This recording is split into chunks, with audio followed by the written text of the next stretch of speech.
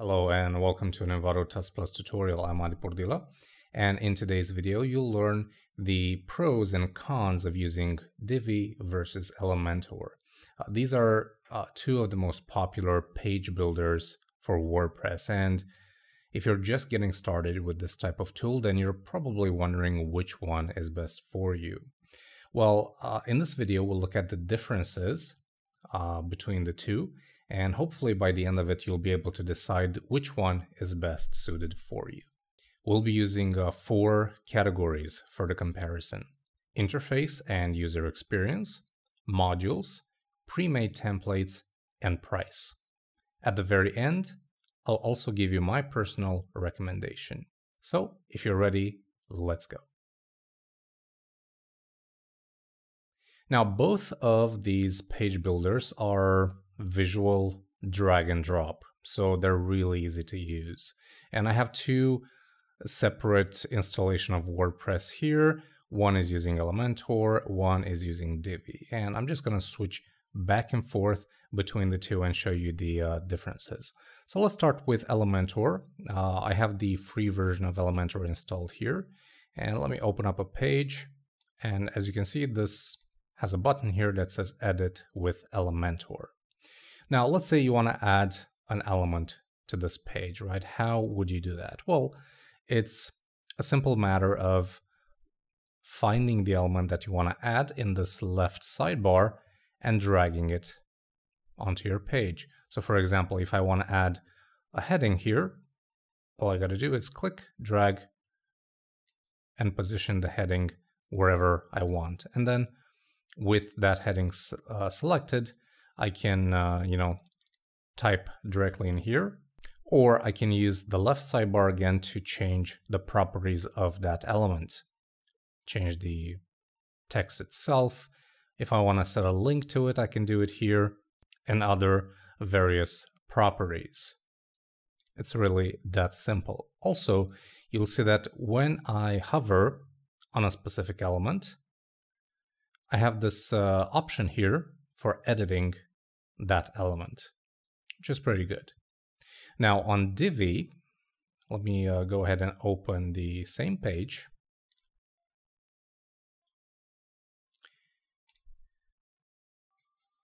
I'm just going to click Start Building. On Divi, it's a little bit different. To add a new element, you just hit the plus sign where it says Add New Module. And that's going to open up a pop-up window that shows you all the available modules. If you have certain ones added to your own library, you can choose them from here, but otherwise you would choose them from this list. So now let's add, for example, a button.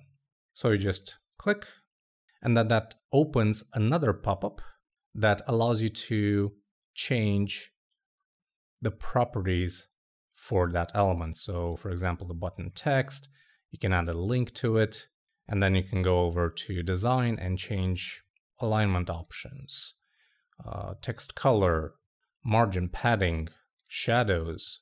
So you do it all from here. And once you're done, you just hit Save Changes, and there it is.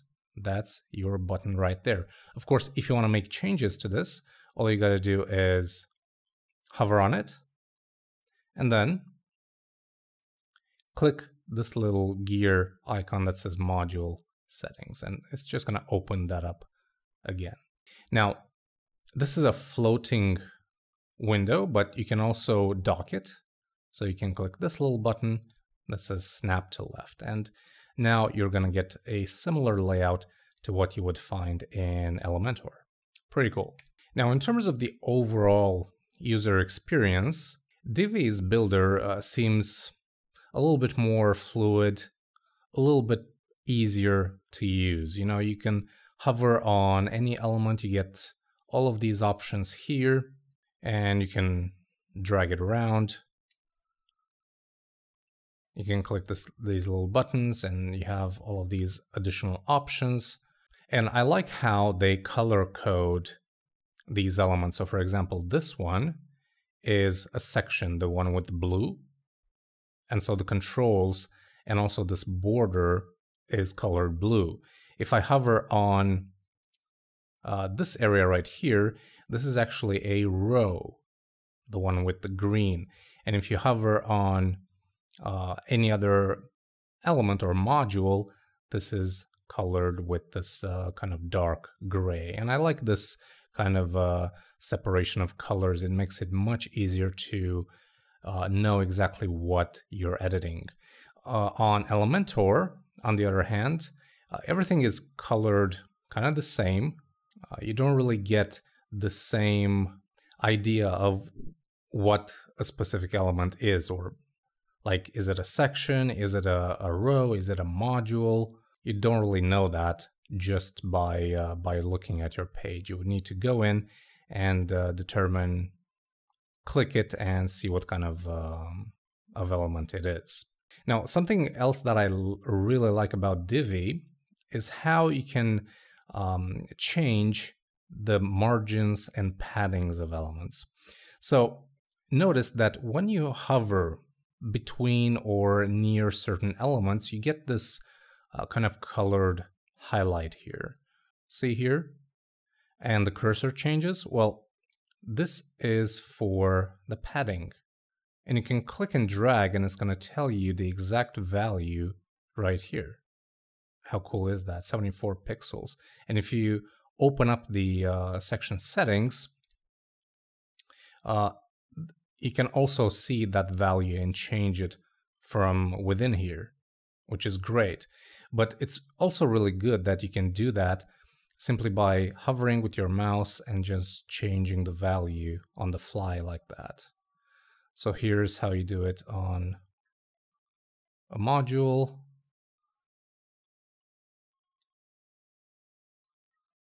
This is the margin, by the way. Really, really easy. Also, when you hover your mouse over the perimeter line or the perimeter border of a section or a module, you can change the height, right? So, or the minimum height. So far it was set to auto, but you can change it to your heart's desire, which is pretty cool. In Elementor, to change a padding to an element, you would have to select that element and then go to Advanced.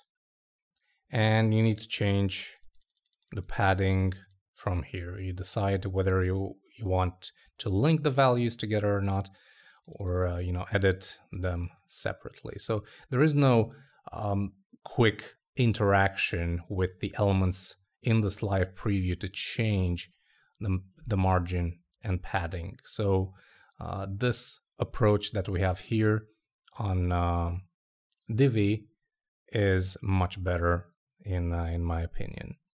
Somehow the Elementor theme builder just seems a little bit dated, while Divi's, in my opinion, has a much better user experience. So if we were to make like a contest between the two, I think from this point of view, Divi is the winner. So when it comes to interface and user experience, I would pick Divi over Elementor.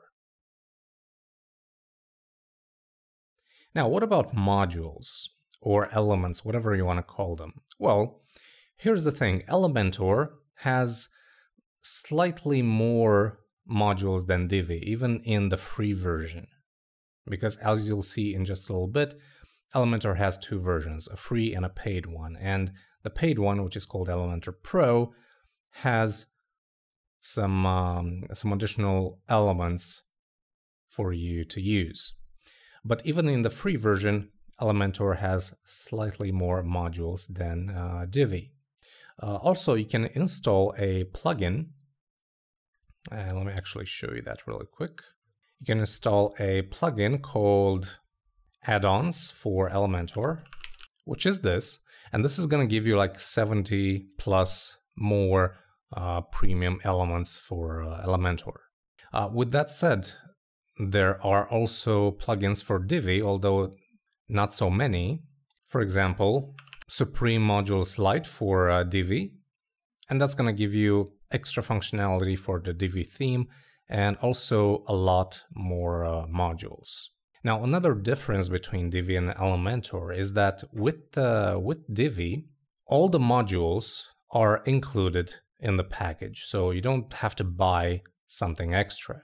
With Elementor, as I was saying previously, Elementor includes most of the plugins in the free version, but to get the rest of them, like you can see here, the ones that are currently locked, these are for the pro version or the paid version, right? So you don't get everything at once. So if we are to compare Divi versus Elementor from a modules point of view, I would say that Elementor takes this round because it has a free version and you also get a bunch of free elements or modules with that. So you can get started right away without having to buy anything extra. Now, what about the pre-made templates? Because these are actually huge time saver when designing a website. Well, Elementor has about 40 free templates and actually doubles that amount in the pro version. And to get access to the Elementor pre-made templates, you can, for example, edit or create a new page. And you can go right here where it says add template, right here. And these are currently the ones that you can download and use. There will be some, as you can see here, they have a red badge on the top right corner where it says Pro. Those are the Pro ones. You get those after purchasing Elementor Pro. So as you can see, there are quite a few of them.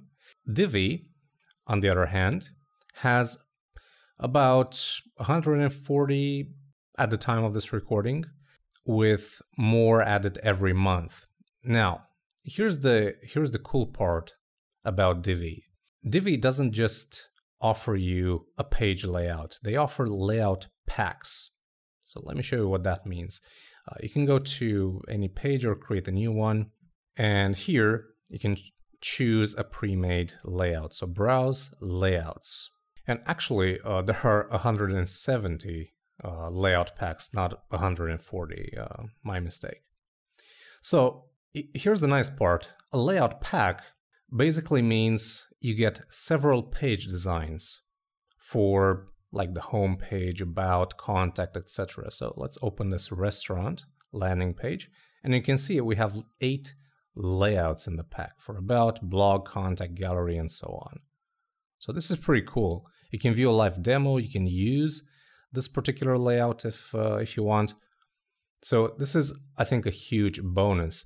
In Elementor, you don't really have these layout packs from the beginning. You just have simple layouts, right?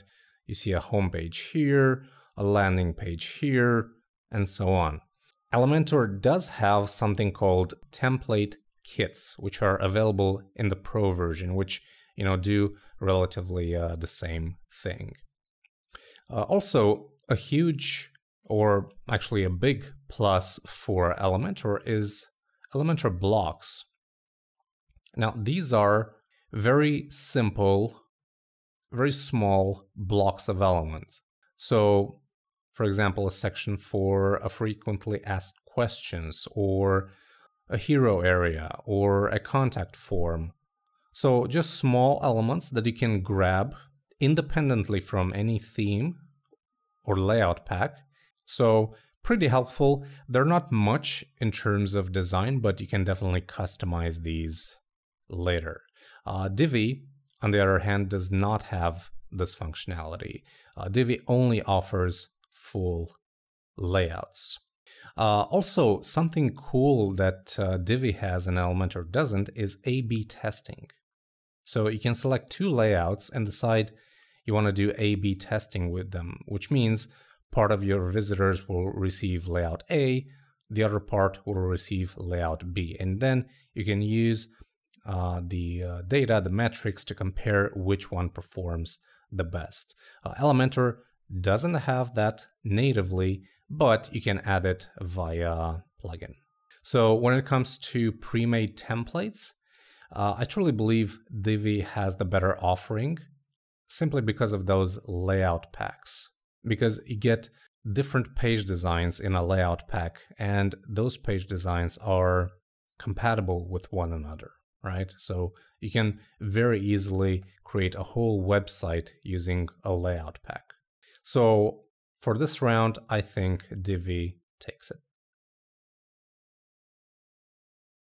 All right, so now on to pricing. And this is where the choice between these two might become very clear for a lot of people. Starting with Elementor, as I mentioned previously, it has a free plan or a free version, and then a pro version. And the pro version is represented by these three sub-tiers. You get a personal plus an expert valued at $49.99 and $199 per year. So the main difference between these is how many sites can you use with that license. For personal, it's 1 site, 3 sites for the plus version, and 1,000 sites for the expert. Now, if you're serious about doing this and you're doing it for clients and such, then you would probably get the expert version because 1,000 sites is more than enough. The other two, I don't think they're really that attractive, to be honest. Personally, if I were to use Elementor for the foreseeable future, I would get the $200 a year subscription for 1,000 websites. Now, Divi, on the other hand, doesn't have a free version, so you need to buy it. You can buy it for $89 a year, and you basically get the full features, or you can buy it lifetime for $249. And also you get access to all of the features. The cool thing is, with this version, it's a one-time fee, so there is no recurring payment that you have to make. So it's very similar to the expert tier from Elementor Pro.